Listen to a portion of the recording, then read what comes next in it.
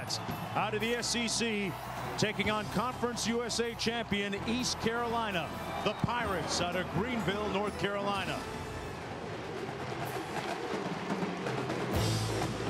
Hello, everybody. I'm Mark Jones, along with Bob Davey. Todd Harris down in the field, joining us in just a few moments. You saw the Pirates. They're the Conference USA champions, but to a man, they almost feel like they haven't gotten the respect that comes along with that title. On the other side of the field, Bob, Kentucky comes into this game walking that fine line between a winning and a losing season. What are these teams playing for? Well, Mark, as you said, these two teams finished the season differently, but I think they both have a lot to prove today. I mean, East Carolina finished on a positive. They won 6 of their last 7 games, but today against an SEC team, they have a chance to prove that they can consistently beat the big boys and win one for Conference USA. Kentucky, they finished on a negative. They lost 6 of their last 8 games. But today, they have a chance to prove, Mark, at 6-6, that they legitimately belong in a bowl game. And it sounds funny, but win one for the SEC. Well, the Kentucky Wildcats, good news for them is that they've gotten a lot of players healthy during the break between the end of the regular season and up until now. Kentucky came in, hey, they started off 4-0, 5-3 overall, and then went into that little bit of a tailspin, Bob, that you mentioned a few moments ago. It's the Kentucky Wildcats out of the SEC, taking on Conference USA champion East Carolina. The Pirates out of Greenville, North Carolina. Hello, everybody. I'm Mark Jones, along with Bob Davey. Todd Harris down in the field, joining us in just a few moments. You saw the Pirates. They're the Conference USA champions, but to a man, they almost feel like they haven't gotten the respect that comes along with that title. On the other side of the field, Bob, Kentucky comes into this game walking that fine line between a winning and a losing season. What are these teams playing for? Well, Mark, as you said, these two teams finished the season differently, but I think they both have a lot to prove today. I mean, East Carolina finished on a positive. They won 6 of their last 7 games, but today against an SEC team, they have a chance to prove that they can consistently beat the big boys and win one for Conference USA. Kentucky, they finished on a negative. They lost 6 of their last 8 games. But today, they have a chance to prove, Mark, at 6-6, that they legitimately belong in a bowl game. And it sounds funny, but win one for the SEC. Well, the Kentucky Wildcats, good news for them is that they've gotten a lot of players healthy during the break between the end of the regular season and up until now. Kentucky came in, hey, they started off 4-0, 5-3 overall, and then went into that little bit of a tailspin, Bob, that you mentioned a few moments ago.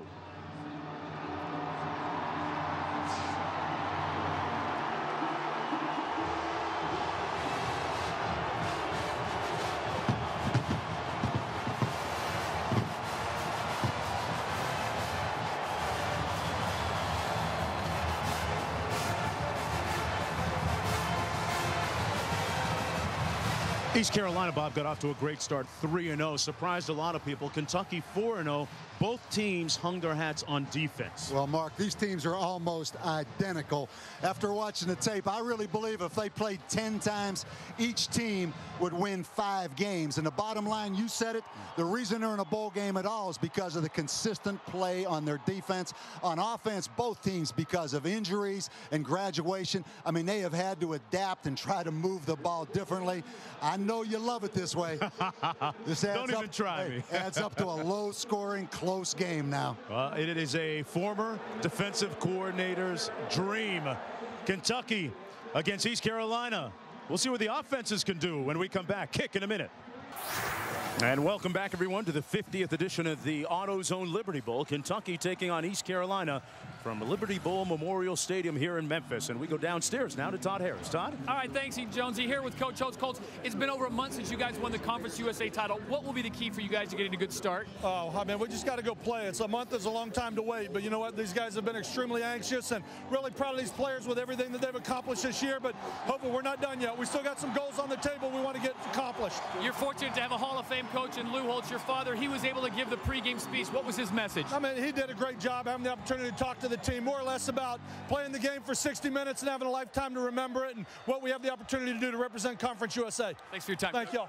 All right, thanks a lot, Todd. And Lou Holtz, as we all know, Bob, one of the better motivational speakers inside that locker room and even outside the locker room when it comes to getting people ready for the task. Well, I promise you this. Practice for East Carolina getting ready for this bowl game, having won 6 of their last 7, was probably a lot more fun than it was for Kentucky, who lost 6 of their last 8. But you know what?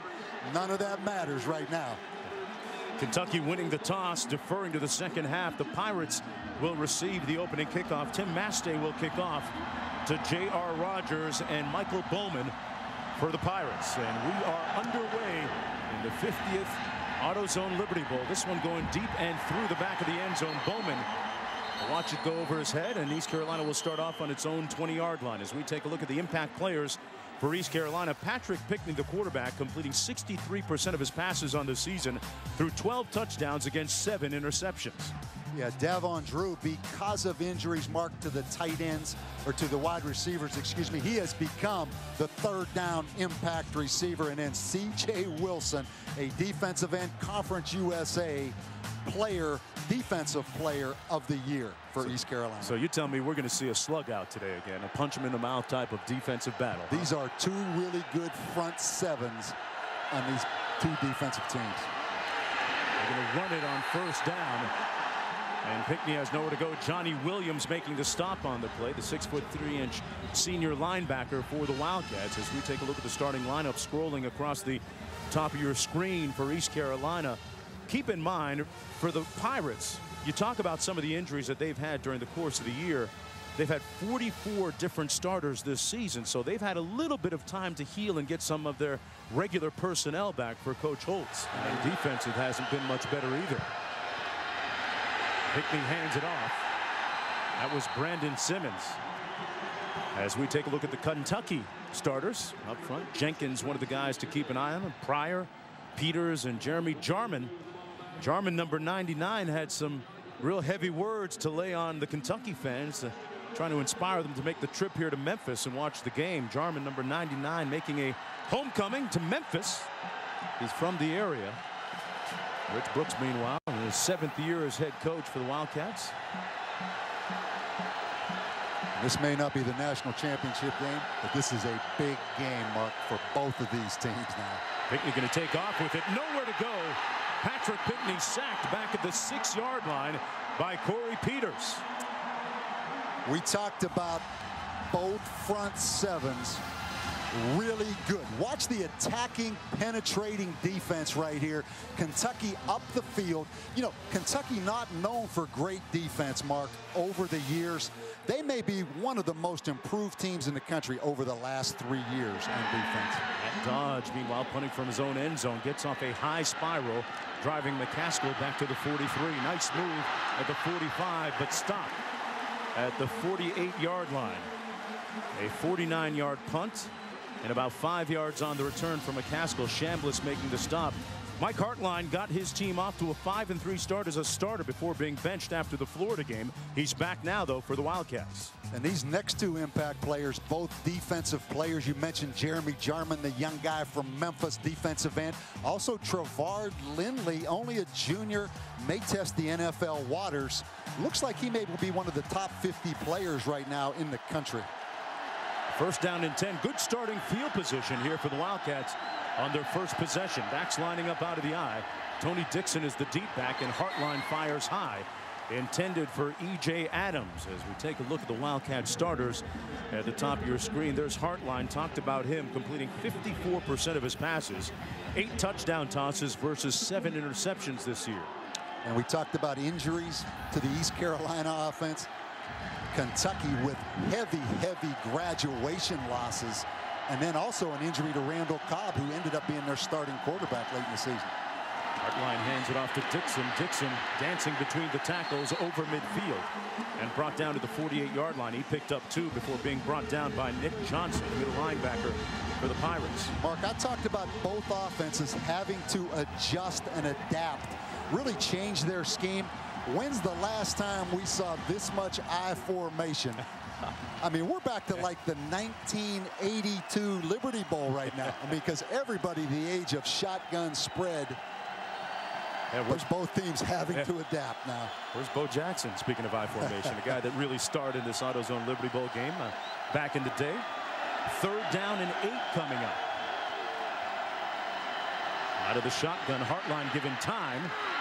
Finds his target, but it's going to be short of the first down at the 45-yard line. And they'll have to punt. Connor was the receiver, and there's Randall Cobb, who became the starter, Bob, at quarterback with 3 games left in the regular season for Kentucky. Suffered a knee injury in the regular season closer against Tennessee. Yeah, what a remarkable athlete. Just a true freshman out of the Knoxville area. Started at wide receiver. He was the punt returner and the starting quarterback. That takes a chunk of offense away from Kentucky. Bad news for Kentucky. He's still their leading receiver. Travis Simmons back for the punt. Calls for the fair catch at the 17-yard line. So after each team has one offensive possession, both go 3 and out. We'll see if Pinkney can turn the beat around when we come back. Well, this was the scene prior to the game, a contentious moment between East Carolina and Kentucky. And sometimes maybe you think that it's some of the pent-up frustration that builds up in between that long wait, Bob, between bowl game and end of the regular season. What's your take? I'll tell you the other thing. You know, you go to all those bowl festivities, the 2 teams. They've probably been together 3 or 4 nights when both teams are there, and they have to be proper and on their best behavior. Right. They get so tired of seeing each other. That's just kind of par for the course. Didn't look that way when they were competing in the talent contest a couple of nights ago. On first down, Pinkney hands it off to Simmons. And Simmons is stopped up after a short gain. For more on that situation, let's go down to Todd. Well, Jonesy, it was contentious indeed. It carried all the way from the 50-yard line into the tunnel, and it even spilled into the stands. Now, the revered song they play before every Kentucky game, My Old Kentucky Home, very somber. Well, the fans from ECU did not respond. They were chanting purple and gold during that, so we may have a tussle in the stands here at the AutoZone Liberty Bowl as well. Oh, boy. Burgeoning rivalry? Who knows? Simmons, the tailback, gain 2. It's 2nd down and 8 coming up. Pinkney going to pull the trigger here, wide open in the flat, complete for a first down.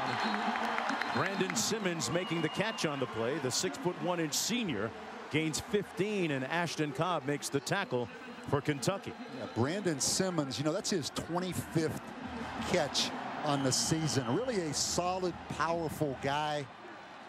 As I mentioned, the starting tailback, Dominic Lindsay, hurt in 2-a-days, and now you see East Carolina coming out and marking more of the spread phase of their offense. 3rd down and 8 coming up. We'll see what they call coming out of this timeout. Pinkney with plenty of time, complete, and still on his feet. Drew with a big play. Davin Drew. It'll be 1st and goal, Pirates. A 42-yard gain. We talked about Kentucky's defensive front. How about the pass protection by East Carolina? I mean, look at the window he has to throw the football through. And then Trevard Lindsay missed the tackle. And then Shamari Moore and the ex-quarterback who gained 40 pounds helping his NFL stock early in this game. 1st and goal. Pinkney on the quarterback draw, nowhere to go, brought down at the 11-yard line. He'll lose a couple of yards on the play. Nice stop made by Braxton Kelly, the 6'2", 230-pound senior. That was a great play by the linebacker Braxton Kelly, a 4-year starter.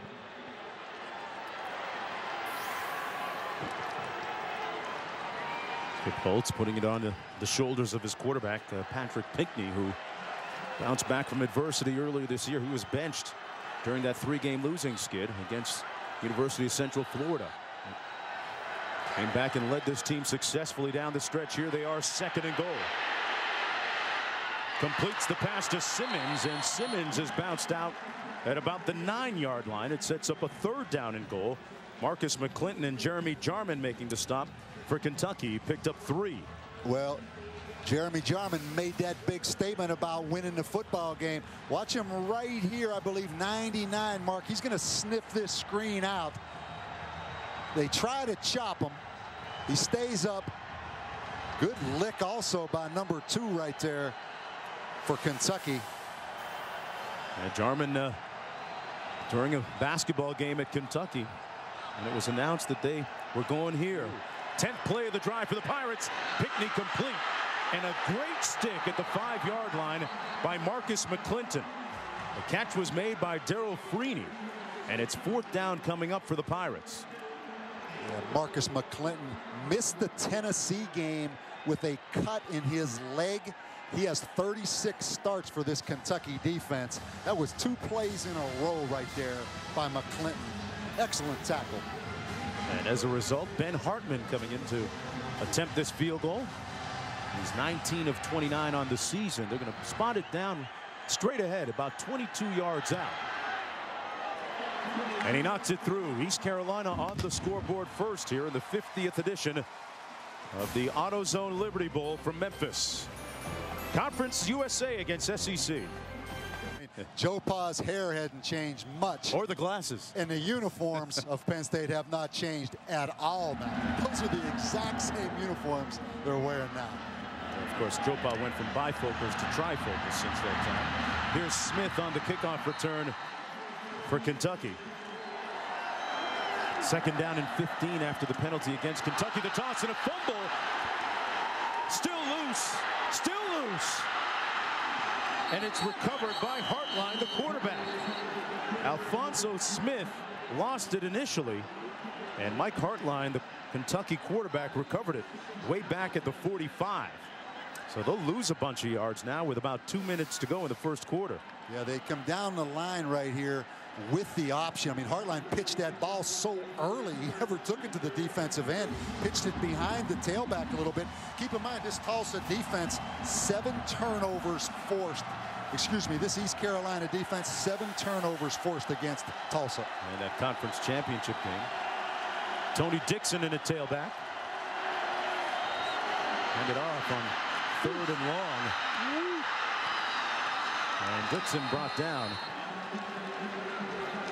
about the 35-yard line. The marker to the 34. Van Eskridge, Emmanuel Davis, and Chris Maddox on the stop. Lonas Sieber comes into the ball game.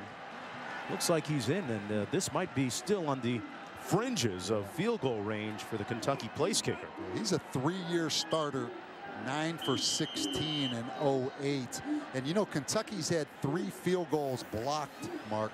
And this is always a position because of the low trajectory on these long field goal attempts. So field goal protection right here, the first priority.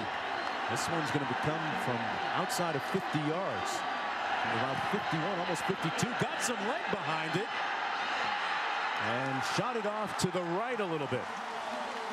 With 55 seconds to go in the first quarter. He gave it a good ride, though. Now 9 of 16 on the season. You're right. He hit that football very well. Just pushed it a little bit to the right.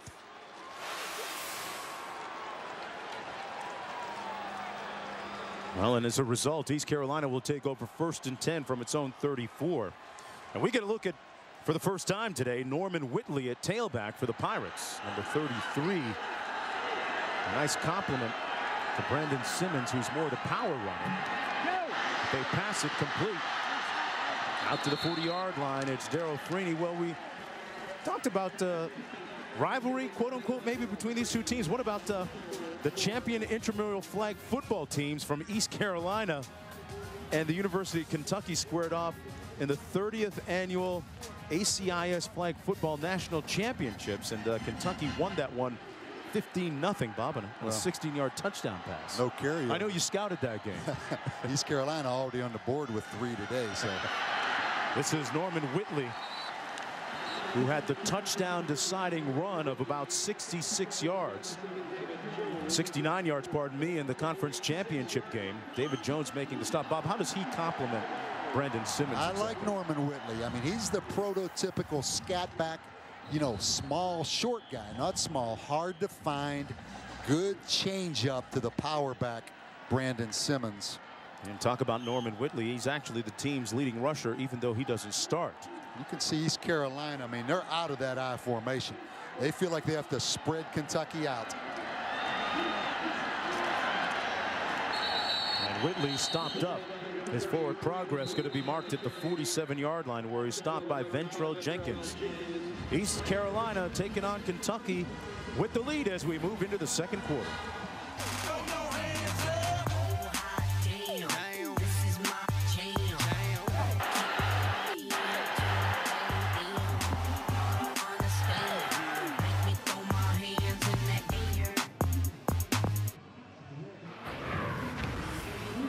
Carolina already on the board with 3 today. So this is Norman Whitley, who had the touchdown deciding run of about 66 yards.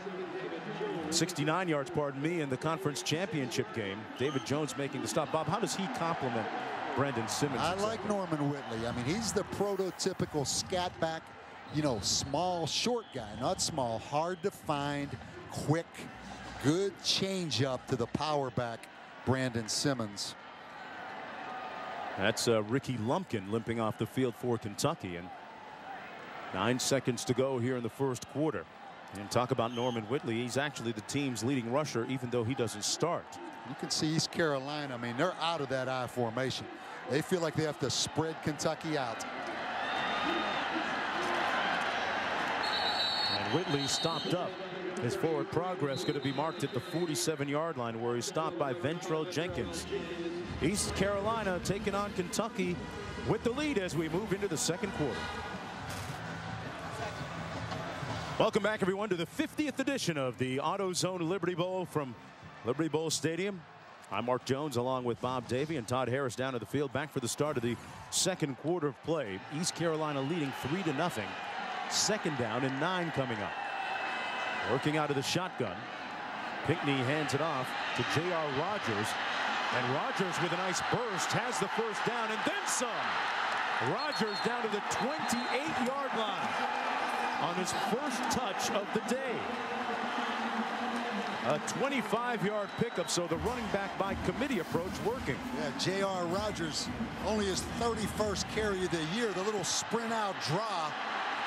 And I mean, this replay just says it all. I mean, was it poor tackling or was it a great effort? I think it was a great effort right there by J.R. Rodgers, Mark. Gives them a first down, and running back committee approach working because Chris Johnson, last year's top tailback for the Pirates, now in the NFL with the Tennessee Titans. Pinkney going up top, has a man.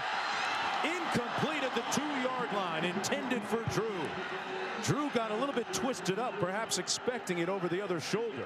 Well, you're going to see Drew on the corner route. Had Ashton Cobb, the safety, turned around. I mean, it's just man-to-man coverage.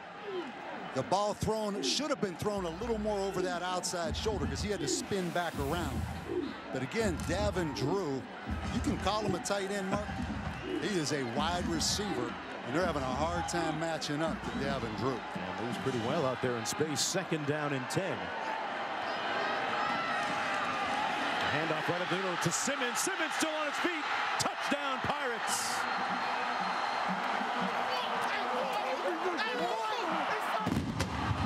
Talk about those multiple backs. Simmons lined up at fullback that time, and Myron Pryor, 98, missed the tackle in the hole. But you talk about taking advantage of your weapons and moving guys around. A 28-yard run for his 7th rushing touchdown of the season. Brandon Simmons. And East Carolina now with a 9-0 lead. Conference USA team has never beaten an SEC team in this AutoZone Liberty Bowl throughout the years. This would be a first. The kick is good, and Simmons helps give the Pirates a 10-0 lead. Well, that's a little Lou Holtz flashback right there.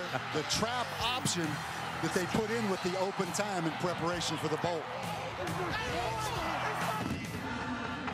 Bob, why does this play work? Marcus, pretty good scheme. They're going to run the trap option with the guard pulling in the trap. And look, there's no quarterback under the center. They're doing it out of the shotgun, what a lot of people call the pistol offense. So it's out of the shotgun. Simmons lined up at fullback. Keep in mind, there's another two phases to that, where the quarterback can keep it or pitch it. Kind of a flashback to option football, which I know the guy up here in the booth deep down would really want to be doing. Talking about father of the coach on the field, Lou Holtz, up here with us, about to join us shortly. That caps a 6-play, 66-yard drive for the Pirates. Oh, what a big hit. Guy got rocked. Winston Guy got nailed back at the 15-yard line. Yeah, I'll tell you, Leon Best, the safety from East Carolina. He will hit you now. He had a cause fumble on a big hit against Tulsa. That was him coming in there first. It did. First down and 10. Play fake by Hartline. Going up top. Has a man at the 25. It's caught. McCaskill again with another play for the Wildcats. Eugene McCaskill with another reception. And Mark, it started with play action on 1st and 10. Watch the play action right here by Hartline. Now, Gene McCaskill, a true freshman from South Carolina, first team All-State last year, runs by Travis Simmons, number 13, the corner. Eskridge, the safety, a little late getting over the top. But Mike Hartline, excellent throw right there. Gives Kentucky first down and goal. Dixon on the carry. Got back to the line of scrimmage. You know, Mike Hartline getting a second chance, Mark. You know, he started the first 8 games of the year. Then he was benched after the Florida debacle, you know, the 63-5 loss. They go with Randall Cobb. Getting a second chance right now. And, you know, I think it kind of helps him personally that Randall Cobb is not dressed and not playing in this game, because it's his game. And I think that pressure and probably the added confidence he has helps him. Got a long leash to work with in this game. This is Dixon. Dixon puts his hat down and plows forward for an extra 3 yards. Ran right into Van Eskridge, which sometimes can be hazardous to your health. Dixon getting 4 yards. Those two safeties, they can really bring the wood. Leon Best and Van Eskridge. It'll be 3rd down and goal coming up for Kentucky. How do you feel about the way Hartline has managed the game so far for the Wildcats? I like that pass he just made on 1st and 10. I mean, they hadn't had much offense until this drive right here, but the combination of Tony Dixon running it and then some play action with Hartline going downfield, pretty good job. 11th play of the drive on the fade. Broken up in the end zone nicely. Intended for Adams, but Emmanuel Davis, who was a freshman All-American this year for ECU, made a nice play. I tell you, this kid is going to be a great football player. A good job, Mark, of knowing he was in position and then taking a look back at the quarterback and going up and playing the football. Gets that left hand in there. Emmanuel Davis, you said it, freshman All-American, 4 interceptions, 8 passes broken up. And Lonas Sieber comes in to attempt this field goal from 21 yards out. He missed one earlier from 51. This one much closer. And Kentucky gets on the scoreboard, now trailing 10-3 with just under 9 minutes to go in the first half. Well, Skip Holtz, I think he learned his coaching lessons well, but did he really want to get into it that bad? Nothing like Memphis barbecue, world famous. That's Corky's barbecue. Cooks pork shoulders for 22 hours and its ribs for over 7 hours. That's the type of fall off the bone type of ribs that you get all sloppy with.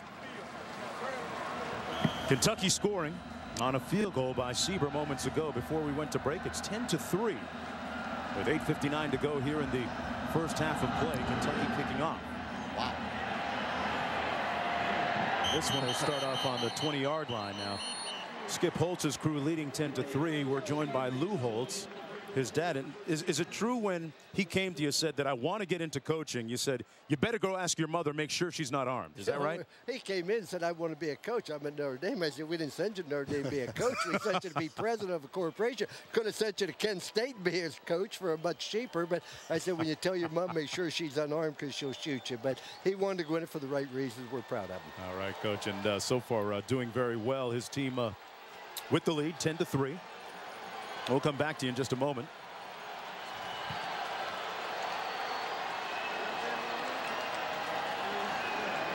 Out of the shotgun. Pinkney in a little bit of trouble. Has a man in behind the defense, and it's caught with plenty of real estate ahead of his intended receiver. This is going to be a score. Touchdown, Pirates. Freeney. Well, I'll tell you what, we put the dad on camera, and some good things happened right away. Patrick Pinkney keeping the play alive, as you see happen so many times in college football with the mobile quarterback. And then Darryl Freeney, the freshman wide receiver, Mark, down the sideline. Boy, that was mostly run after the catch. But Pinkney showing his elusiveness to make that play. A long strike by the Pirates. And it's blocked. The extra point blocked by Kentucky.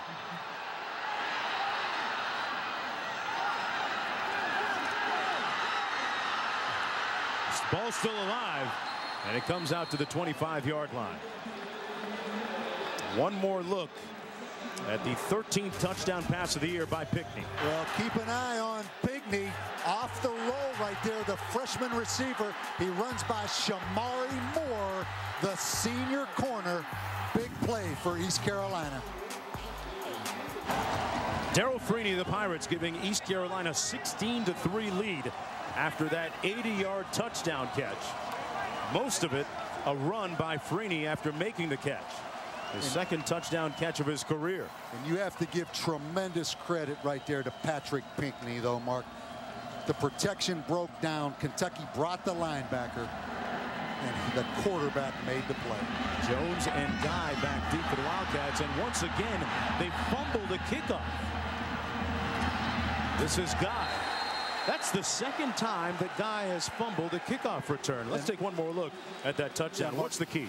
Keep in mind right here, Shamari Moore is in man-to-man coverage, but right here, he thinks Pinkney's going to run the football. Now stop it. See his eyes looking back at the quarterback, but he's in man-to-man coverage, and the freshman receiver, Darryl Freeney, gets behind him. But anytime you have a quarterback that's a threat to run, that defensive back, even in man-to-man, starts peeking in that backfield, and bad things happen. Well, Hartline is connected on 8 of his last 10 passes, first down and 10 here. Pass juggled and ruled incomplete at the 30-yard line. Dixon couldn't squeeze it. 26 seconds to go in the half. Kentucky with all 3 timeouts remaining. Well, East Carolina completely in charge of this football game. Much more explosive offensively than I thought they would be. And I mean, Rich Brooks realizes right now with this anemic offense, I think he's surprised that East Carolina would have 16 points in this first half. The Kentucky wide receivers talked as a group about being able to step up and meet the challenge in this Liberty Bowl game. This Arizona Liberty Bowl game. Hartline sacked back at the 13 by Joseph. Boy, for a guy who lost 73 pounds, Bob, there's still a lot of them left. Yeah, and a guy that had back surgery last spring didn't practice until the start of fall camp. We're talking about Linval Joseph. And Skip Holtz's team with the lead at the end of the first half, 16-3. And the reason he's doing that, you can't have both teams go into the locker room at the same time. They share the tunnel. Yeah, we saw what happened at the start of the game. Todd Harris reported on it. Let's go back downstairs to Todd. All right, Mark, here with Coach Rich Brooks. Coach, a tremendous stand by your defensive backs there as they took 3 shots in the end zone. What is your message to the defense at half? Well, tackle would be the first message. The second message is we've got some young guys that have made some mistakes handling kickoffs and punts. And, you know, I think we've taken one of their best shots, and now we've got to come out and respond. What do you have to do with only 3 points on the board and down by 13 offensively? Score. Doesn't take a genius to figure that out. We've got to move the ball, and we've got to eliminate our negative plays on offense. Thank you, Coach. Mark? All right, Todd, he's talking, of course, about Winston Guy as it pertains to the fumble issues. And East Carolina with the lead at the half. Let's join Reese Davis, Mark May, and Philip Fulmer for the Flomax halftime report. And welcome to the 50th anniversary of the AutoZone Liberty Bowl on ESPN. We come to you under the lights here in Memphis, Tennessee. Sarah Evans, the award-winning artist, with a great song just a few moments ago. Had Bob Davey and I tapping our feet a little bit here. You got a little bit of rhythm. I'm going to tell you what, AutoZone Liberty Bowl, they've done an outstanding job now. I mean that. We were out on Beale Street a little bit last night.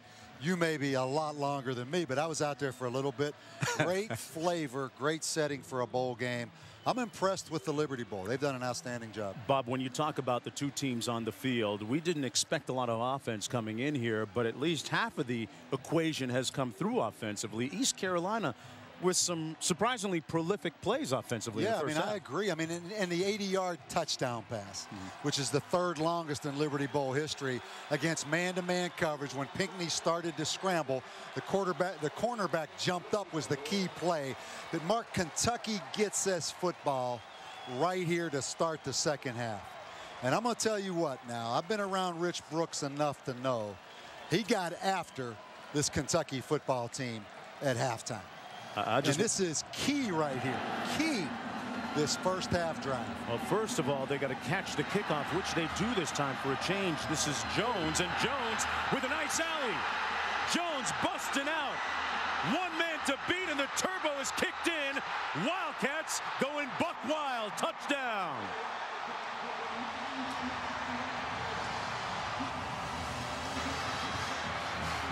How about, I think Rich Brooks did a pretty good job got into them with that halftime talk. David Jones, a 99-yard kickoff return for the score. Wow. David Jones was a wide receiver last year. That is great blocking, untouched, has a little hitch in his giddy up right there. But Mark, that is great blocking. He went untouched. But this guy was a wide receiver a year ago. Joker Phillips went to him in the spring and said, listen, you want to make some money next year? He said, yeah. He said, well, you better move the defensive back. And how about 2 extra points blocked again? Kentucky having some issues in the kicking game. So it's going to stay 16-9. But that was a bowl record kickoff return of 99 yards. So Rich Brooks goes from being happy about things to being upset again. The extra point blocked by Lonis Sieber. His extra point no good. Well, back to that David Jones story, though. You know, you're a wide receiver. Joker Phillips, the offensive coordinator, comes in and said, man, you want to make some money in the NFL? You need to go to defensive back. He's a defensive back, but boy, he looked like an offensive player. He got burned a lot early in his career at the position, and Bob, a smoother ride, though, in all this season as compared to last year in 2007 before the Eastern Kentucky game. He had to undergo an emergency appendectomy and was actually back a lot sooner than thought. So David Jones, good at responding to adversity, and boy, we've had all of, what, 12 seconds eclipse here in the third quarter. And Kentucky has already stolen the momentum away from East Carolina. Well, we can still talk about the job East Carolina's defense did in that first half, but that was a special teams major mistake right there as we take a look at Skip Holtz. And you know what? It's 6 points, and that's big because it's 16-9, but even bigger, just the mindset and the emotion of this football team. And Kentucky, incidentally, with the wind here in the third quarter. Let's do this thing again. Just flip it around. Maste kicking off to Bowman and Rogers. This is going to be Bowman, and now East Carolina having issues handling the kickoff.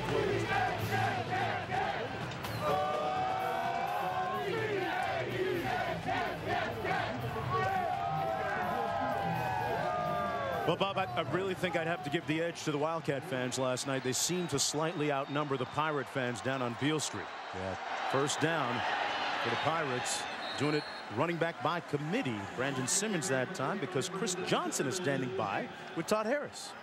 All right, thanks, Mark. What do you get when you get over 1,200 yards rushing, 9 rushing TVs? Well, he's the runner-up of the NFL Rookie of the Year. Chris, congratulations, first of all. Let's talk about your Pirates tonight. Your thoughts on their performance this year? They're doing a great job right now. I heard they just finding playmakers and make plays. We got a whole bunch of people hurt right now. So for us to be winning 16-9 right now, we're trying to hold on and get this victory. When you heard about Coach Holtz being interviewed or thought about being interviewed by a lot of other programs that he possibly leaving, what were your thoughts about him leaving East Carolina? Oh, my thoughts was Coach Holtz, he a great coach, and he done did a lot for ECU. So for them to give him the opportunity to interview other places and go to like a real big job, to a real big school, I was real happy for him. And eventually, when whatever school he do go to, I'd be very happy for him. So many people say when you make the transition to the NFL from college, it's the speed of the game. You didn't seem to have a problem with that this year. What was the key?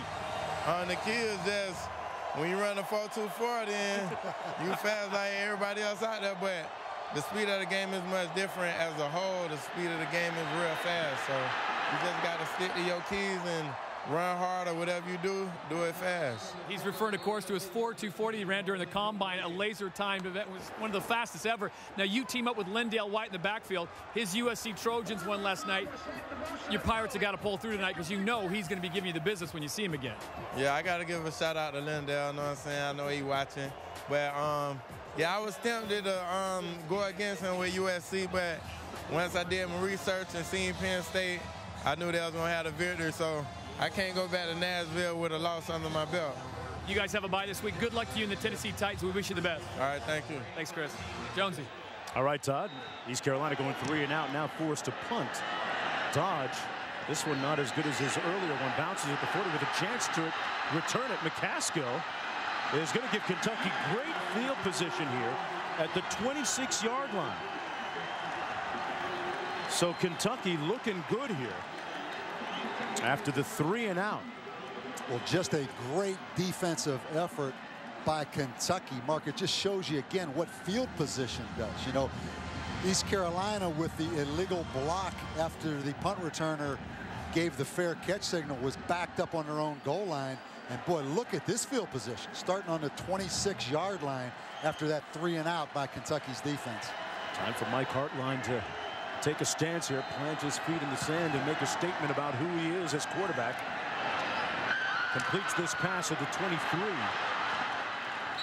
Kyrus Langster making the catch at the 23-yard line. Well, back to Mike Hartline. Mike Hartline is going to face a little bit of competition next year at the quarterbacking spot for Kentucky. And this game presents an awful great opportunity for him to present well for himself. He hands it off this time to Tony Dixon. Remember, it was Hartline that got the team off to a good start, 4-0 before struggling a little bit. Benched after they went 5-3. Randall Cobb right there on the sidelines became the starting quarterback for the last 3 games.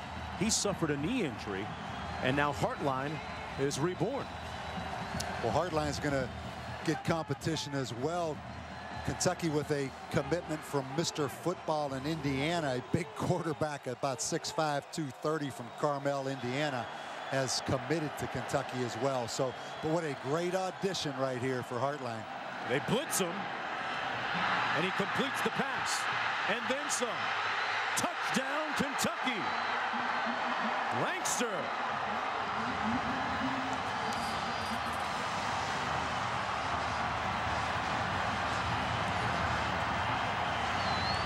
And the Wildcats are a point away from tying the game. Kyrus Langster with the catch. Excellent throw by Hartline. I mean, Mark, he stood tall in that pocket. Chris Maddox, the linebacker, in his face. Man-to-man coverage. The outside route, the defensive back, Leon Best, should be inside out on the tackle rather than outside in. And a big touchdown by Kyrus Langster. That's his first touchdown catch of the season and of his career. And look at this. We're tied at 16 apiece. Langster, the former high school teammate of Randall Cobb, with a catch. 5 decades of the Liberty Bowl, presented by AutoZone. 1982 marks the 4th Liberty Bowl appearance for Alabama and the final game for Bear Bryant after 38 seasons as a head coach. Paul Bear Bryant goes out a winner in his final game, 21-15 Alabama. Boy, what a man. The victory over Illinois gave Bryant his 323rd career win, a Division I record that would stand for 19 years. Wow. You know, Bob, I was thinking about rocking a houndstooth hat for this game tonight, but it's not quite the same as when Bear wore one. Tell you what, man, that's a great shot, though, of Bear Bryant being carried off that field in his last game. I mean, there is a lot of history here at this Liberty Bowl. Well, what a comeback by Kentucky, though, here in the second half. Still not even midway through the third quarter, and the Wildcats strike quickly with a couple of touchdowns. This is Michael Bowman on the kickoff return for the Conference USA champs from East Carolina. Right now reeling a little bit. Bowman out to the 28-yard line, and Pirates get it back. Pinkney completes it over the middle. That's going to be a first down to Devon Drew. And Drew still on his feet out to the 38-yard line. This is Whitley. Whitley still on his feet. He's the faster and shiftier of the two backs. Down to the 44-yard line where Harrison makes the stop. But it's a Pirate first down on the pickup of 18. Yeah, Whitley with 14 carries, 104 yards against Tulsa. I mean, he just takes the football outside. Nobody built a wall or built a fence for Kentucky keeping the football inside. They just let him run outside that time. First down and 10. You look at the total yardage for the respective teams.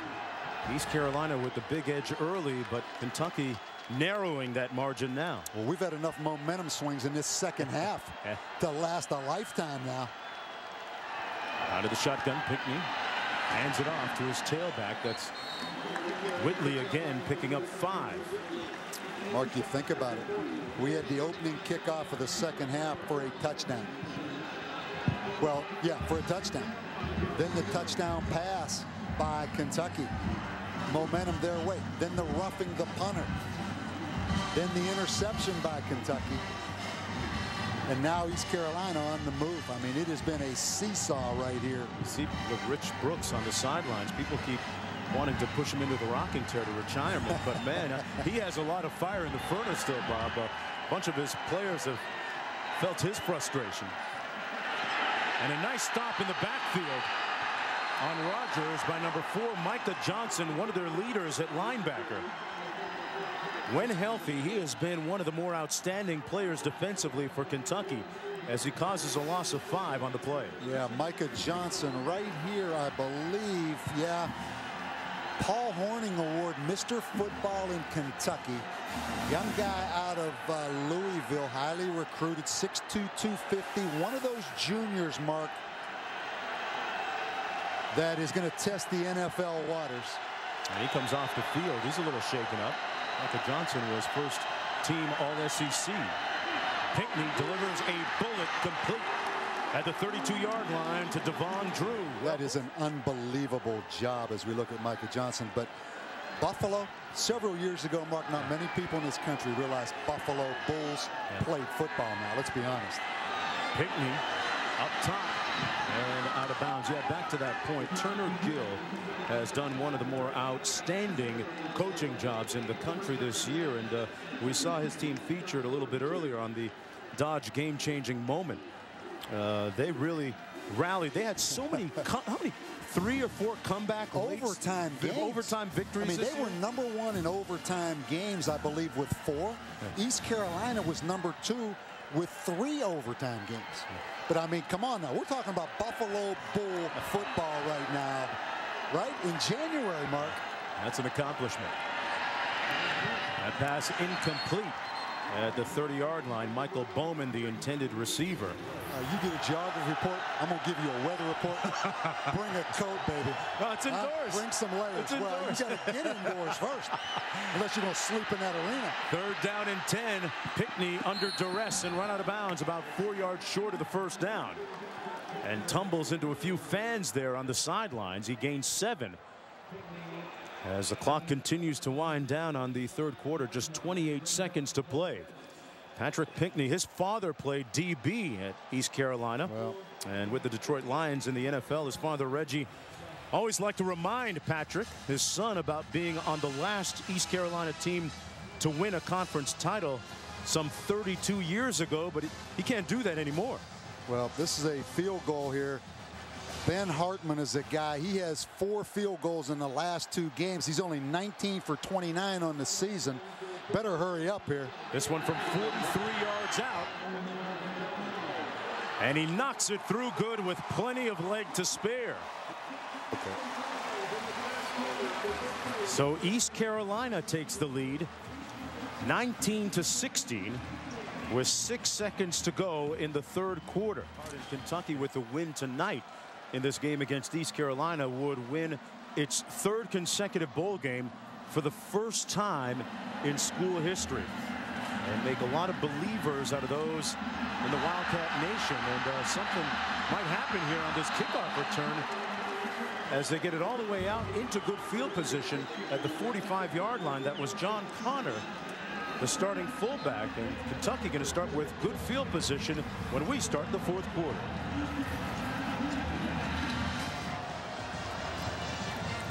Back under the lights here in Memphis, Tennessee for the 50th edition of the AutoZone Liberty Bowl. Start of the fourth quarter, and I'm Mark Jones along with Bob Davie and Todd Harris. An entertaining game, especially in the third quarter. Lots of swings and momentum. Kentucky first down on the pitch. This is Alphonso Smith. And he got a nice little block and a big alley. Smith down to the 15-yard line for the Wildcats. A huge burst over the left side for 39 yards. And Mark, Dakota Marshall, the corner from East Carolina. Watch him up here at the top. Stop it right there.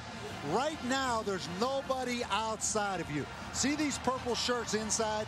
If you keep the football inside, they get a chance to play. Because Dakota Marshall came inside, it allowed Tony Dixon to get to the sideline. And that's what you talk about, team defense. Everybody just taking care of their responsibility. Instead, it's first down and 10. Hartline on the play fake. Wisely throws it out of bounds. Wow. Maybe by not enough. It was in the vicinity of E.J. Adams, his receiver.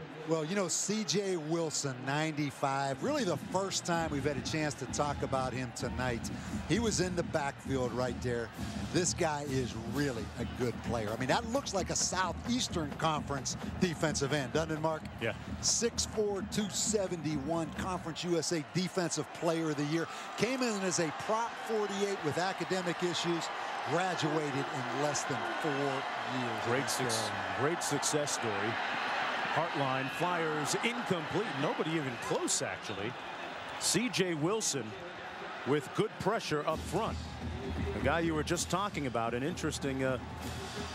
He's the lumber half of the Lumber and Lightning well, up front. I want you to watch right here. And then keep your eye on Gary Williams, the offensive tackle, because I've got a quote by Gary Williams. Gary Williams said, he's just another guy, C.J. Wilson. And I play in the SEC. I'm not all that impressed. He's just another guy. I think he's pretty good just as another guy now, don't you? Yeah. Pro prospect of sorts, albeit just a junior, has NFL-type talent. Hartline, incomplete. And for more, let's go down to Todd. Well, Mark, you and Coach talking about talented players. Trevard Lindley, you know the name, the cornerback for the Wildcats. He is done for the night in what has been described as a left hyperextended elbow. Now, he will be covered, filled in, though, I should say, by Robbie McAtee, Calvin Harrison, and Shamari Moore. He's that valuable. And there's the play where it happened. See that elbow get bent back and hyperextended. This field goal attempt from Lona Sieber going to come from 34 yards out for the tie.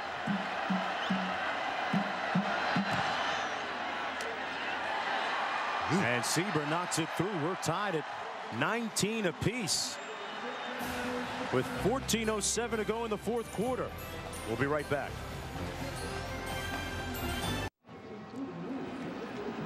And welcome back, everyone, to Memphis for the 50th edition of the AutoZone Liberty Bowl. Deadlocked at 19. Just underway here in the fourth quarter.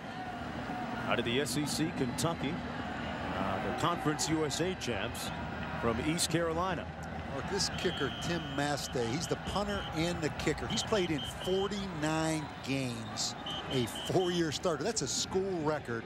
#1 punter in the SEC. He has a great leg on these kickoffs, and you know he's a lot like you. He is a fitness freak now. He told me a story. What he told you heard that story. He went a whole semester where he went to bed every night at 9 a.m. got up at 6 a.m. No sugar, no starches. Yep, no flour, nothing. Yeah. No carb, low carb, no carb diet. I tell you, he killed. I need verification on that. Look at that. Back deep, it's Bowman and Rogers. At the 2-yard line, this is going to be Bowman. And he got drilled. Didn't even make it out to the 20-yard line. Special teams speaking loudly in this game. It's been the whole second half. I mean, you talk about momentum change. David Jones, Kentucky with only 3 points in the first half, takes the second half kickoff back. Then the punt return where they start on the 26-yard line, their next touchdown. Then the kickoff return where they start at midfield. The kicking game in the second half, the return game for Kentucky, the difference in the game. Hey, good news for ECU as Pinkney back in the ball game. Bad news is they only gained about a yard on the play. Brandon Simmons stopped by Myron Pryor. So you heard Todd Harris report a few moments ago that Patrick Pinkney, who was shaken up on the last series, looked at his father, Reggie, in the stand, said, "Dad, I'm all right. I'm going back in the ball game." And here he is, 2nd down and 9 coming up. Under 5 minutes to go. The Pirates looking for their 10th win of the season, their first 10-win season since 1991 potentially. Pinkney under a little bit of heat and sacked back at the 17-yard line, and it's loose, still loose. Kentucky has it. Touchdown Wildcats, Micah Johnson. Wow. Jeremy Jarman with the sack, Johnson with the score off the fumble. Well, Jeremy Jarman, 99, Mark. Watch him come in right there from the backside, strip the football out, and then the ball is picked up by Micah Johnson for the touchdown. And let me tell you something. Jeremy Jarman wrote the check. He wrote the check by getting up at the basketball game, guaranteeing victory. He just cashed that check right now, Mark. He had the money in the bank when he wrote the check. He certainly did. A native of Memphis, Tennessee, a homecoming for Jeremy Jarman. He said, "Hey, I was excited when I found out we were coming to the AutoZone Liberty Bowl. They're going to review this play and make sure that Pinkney wasn't down first." Yeah, that's hard to see right there. I mean, that's very close. Boy, Johnson scooped it up quickly out of that little scrum. Yeah, boy, what do you think? The previous angle showed that it was loose. That was a great angle right here. I think this one will tell us. I'll say this. It was called a fumble on the field. I think that's too close to change. I'll say that. I think the call will stand. Let me say this. It has to be indisputable evidence that that knee was down to change that call. I think you have to go with what was called on the field. And a fumble. Right there, it looks like Mark, it is so close. That's so close. Well, here comes the call. It's been determined that the runner was down. Wow. At the 16-yard line. 3rd down. Clock operator. Set the game clock. 4-4-3. 4-4-3 on the game clock. Can't argue the call at all, Mark. Either way. And you know what? Mike Pinkney knew something that we didn't know. Well, of course, he's going to take that position. I think the great thing, it's a 19-19 game. Let them play it out right here. Can't argue with the call. Now, I wouldn't have wanted to make that call if I was that Big Ten review official in the box. But let's go play now. And it's still 3rd down and 14. And it's going to be man-to-man coverage. I'm a little surprised, Mark, that they don't bunch these receivers and run some kind of crossing routes against this man-to-man coverage. They keep running them vertical, which is easy to defend. Run some crossing routes. Had the same look for most of the night. No question, Mark. Bring these receivers across the field. Would they be setting them up potentially for something different here? Pinkney delivers, has a man in behind the secondary. It's caught. Midfield and a huge conversion. Hey, when it's money time, it's Devon Drew time. Yeah, and it's Devon Drew on the freshman Winston Guy. A 39-yard gain. Here is the freshman Winston Guy. Here is the best receiver on their football team. A little corner route. And that's a senior, Mark.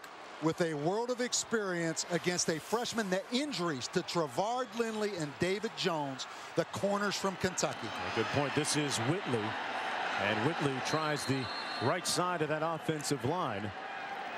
Picks up a few on the play. Clock winding down with 3:44 to go. East Carolina with 3 timeouts. Kentucky with 2 timeouts remaining. Talk about momentum swings. The touchdown from Kentucky overruled. Can't argue the call. And all of a sudden, East Carolina in potential game-winning field goal range. And their kicker has 4 game-winning field goals in his career for East Carolina. What momentum swing. A moment ago, saw Lindley, arguably the best DB for Kentucky, on the sidelines with an injury. And that might have been another fumble. It's loose. Kentucky, another recovery. Jenkins, touchdown. A replay, rerun. Instant classic, Mark Jones. Can it happen twice? Wow. And Tulsa. Unbelievable. Tulsa, East Carolina, the team that caused all the turnovers. Let's look. This is going to be close again. Are they going to review this one? No, that ball is clearly out. And athletic ability by Ventrell Jenkins. Was his knee down? I hate to bring it up, Bob, but an incredible swing. Let me show you something. Now watch his hand. Has the ball. Now is his knee down? His knee is down. Is that possession, Bob? A hand on the ball? Yeah. They are kicking the extra point. And it's the third extra point block of the day. Everything unimaginable is happening here in the 4th quarter. The extra point blocked, and it's going to be 25-19. The margin is 6. The block by Emmanuel Davis. But why wasn't that called back? They're going to call it a touchdown. Well, and this is the first Kentucky lead of the day. 25-19 with 3:02 to go. The first time there was a fumble, it was ruled down. The second time, returned for a touchdown. The touchdown stands by Ventrell Jenkins. Mark, I've seen a lot of football games. 2 calls like that on 2 caused fumbles. Defensive linemen picking both up and running them in on the same drive. The knee bowl. This is all about where is the knee this game. Yeah. Look at the big plays, momentum swings of this football game. One more time looking at it. The fumble, and then there's the question. Yeah. I'm not sure if he had possession or not, but it is very, very close. I guess you lose one if you're Kentucky, and you win one if you're Kentucky. It comes out 50-50. But, Mark, there's still 3 minutes and 2 seconds left, and East Carolina with 3 timeouts in this game. Plenty of time to go. Margin at 6. And Rogers on the kickoff return, dangerously close to his knee touching down. Well, let's enjoy. We saw that earlier on another kickoff Let's return. enjoy this stiff arm right here by the big man. Wow!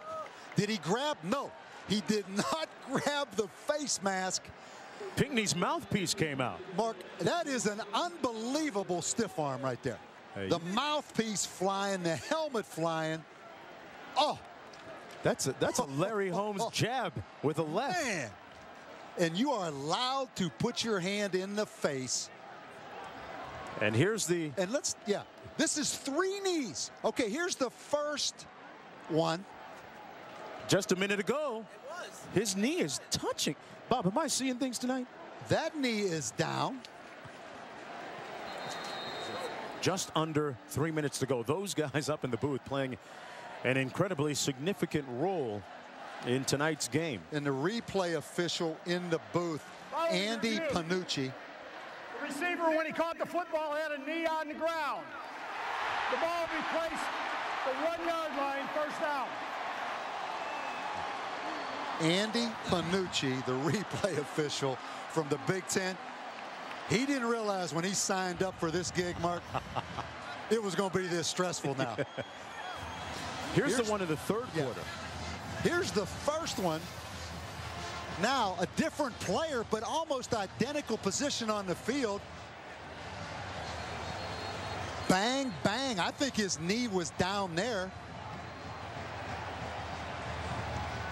And here's the one that just happened, which is officially reviewed, no question.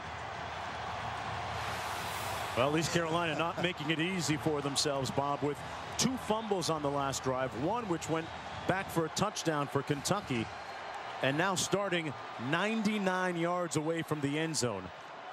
Only a touchdown will get it to a manageable margin. Pinkney out of the end zone, finds his man complete, close to a first down at the 12-yard line. That's his tight end, Devon Drew. Drew with the first down for East Carolina. They have a couple of timeouts remaining, an 11-yard pickup, 3 timeouts remaining. First down and 10. They got to get to work in a hurry here.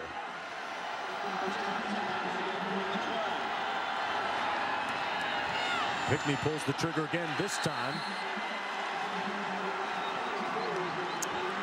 Tell you, Randall Burden, the freshman redshirt corner, is a physical guy now.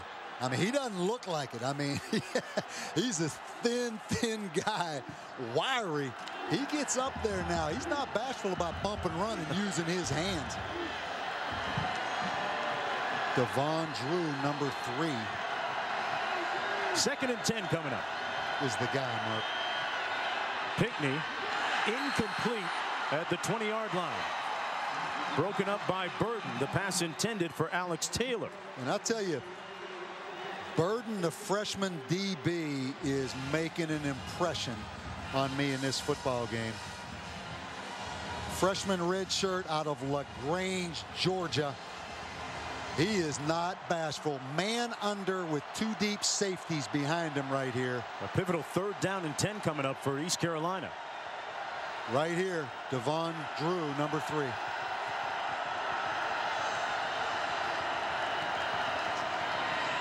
Pinkney given time into traffic and incomplete at the 35. 4th down coming up for East Carolina. Joe Womack was the intended target, but David Jones on him like glue. Yeah. 3 timeouts, Mark. 4th and 10. You have to punt this football. Keep in mind again, number 61, William Smith, not to be repetitive. He is the backup snapper, a freshman. Special teams a big part of this game tonight, and it all turned around at the start of the 3rd quarter on that kickoff return by Jones for a touchdown. A low line drive punt, bouncing harmlessly at the 45-yard line, and Kentucky's going to have good field position here with 2:34 to go after the 43-yard punt. So Skip Holtz's defense now with the task of trying to get a stop here, and a huge stop it would be for East Carolina. 1st and 10, Kentucky. East Carolina with its full complement of 3 timeouts remaining. And boy, what do you say about the performance of Mike Hartline tonight? Got his team off to that 4-0 start, subsequently 5-3 start, then was benched, lost the starting job for 3 games to Randall Cobb. Didn't take it well, but kept at it, and leading his team right now in the bowl game with the lead. Tony Dixon on the carry. Got about 6 on the play. Eskridge making the stop for East Carolina. And a timeout called by East Carolina. 2 timeouts remaining for each team. 2nd and 4 for Kentucky. Ball at the 49-yard line of the Pirates.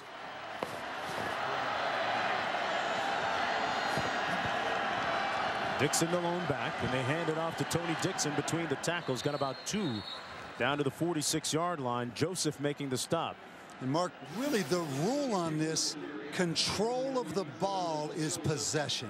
So the question is, right there, if he has control of that ball, that's ruled possession. Was the knee down when he had possession? Right there, he has control of that football, in my opinion, and it looks to me like that knee is down. So that's the rule. Control is ruled possession. It doesn't matter now because it's over. 2:24 to go. East Carolina burning another one of its timeouts. Just one remaining now. Now, if you're East Carolina, Bob, and defensively coming up, 3rd down and 2 to go. One timeout remaining. Your best case scenario on this next play is what? For who? For East Carolina. Stop them right here and use your timeout. I mean, it's 3rd down and 2. They're going to run the football. Your defense is all about that front 7, and these linebackers are going to come up over the top right here. Watch these linebackers try to come up here and jump, Mark. Hartline gives it to his tailback, and it's a 1st down. Dixon looks like he got the 1st down, and that is a huge conversion for the Wildcats. Tony Dixon with some tough sledding between the tackles. And it's a 1st down for Kentucky just inside the 45-yard line. And I'll tell you, this guy right here to me exemplifies the heart of this Kentucky team. At 6-6, coming limping into this bowl game. Not flashy, not spectacular, but just kept on plugging tonight. 25 rushes for 76 yards. And a good night's work for Tony Dixon. Under 2 minutes to go. There's Dixon again. Falls forward to the 44-yard line with 1:50 to go. This has been a great bowl game, Mark Jones. It sure has. It's been a... And at what point does Skip Holtz burn his last time out here with 2nd and 9? It doesn't really matter because he has one time out left. So to take his chances and wait on this one. Well, he can stop the clock one more time, period. So whether he stops it right now or he tries to stop it after this play is not going to really matter. 2nd down and 9. Hand it off to Dixon again. Dixon dependable down to the 39-yard line. It'll be 3rd down and about 3 or 4 coming up for Kentucky. One more win here for Kentucky would be their 3rd consecutive bowl victory for the 1st time in school history. And Holtz not going to use his timeout. He's going to let the clock wind down. And you know, the only controversy with this, Mark, if you use the timeout right now and Kentucky fumbled the football, you then would have more time on offense to take the ball and score. By waiting to run it down, probably not great strategy.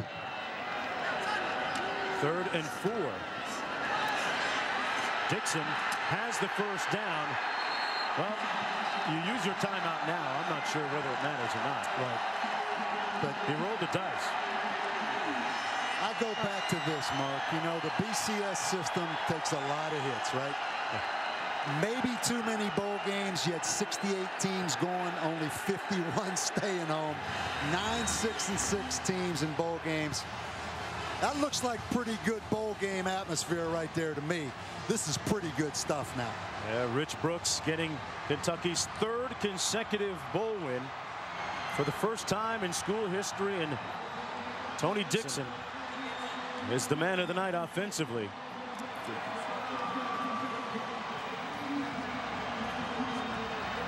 The kneecap bowl, Mark Jones. Have you ever seen 4 kneecap plays reviewed ever? Well, our Capital One player of the game is Tony Dixon with 89 yards rushing, 17 yards receiving, and when they needed valuable and pivotal yards, they went to him. And Mike Hartline, a guy who is the picture of a great comeback story, man.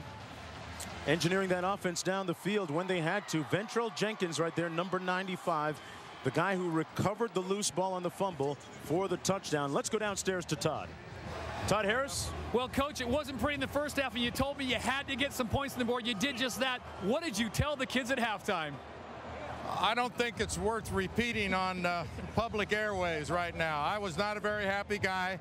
I believe they got the message, and our defense played like our defense played early in the year. I've never seen 2 back-to-back scores after one was called back on defense. That was a great effort by our defense.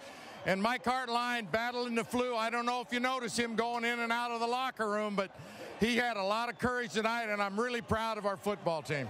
What does it mean for you and the Wildcats now to go into the offseason at 7-6?